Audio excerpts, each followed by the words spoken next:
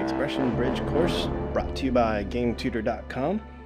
In this course, we will take you through the process of building out a modular two-lane suspension bridge in which we can tweak many of the actual objects or the shapes and sizes of all the different properties of this bridge over here. So if we take a look, we're going to build out a UI that allows us to control things like the arc of the bridge, the actual resolution of the roads themselves, stuff like changing the amount of towers and the tower heights over here.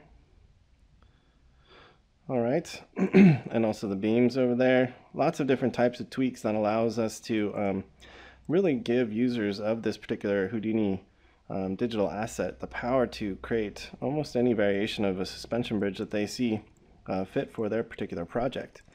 All right, so while we go through each lesson in this course, we are going to cover some of the expressions that Houdini provides us, and we'll look at how we can start to combine different expressions to create all this flexibility that you see here in this particular Houdini digital asset.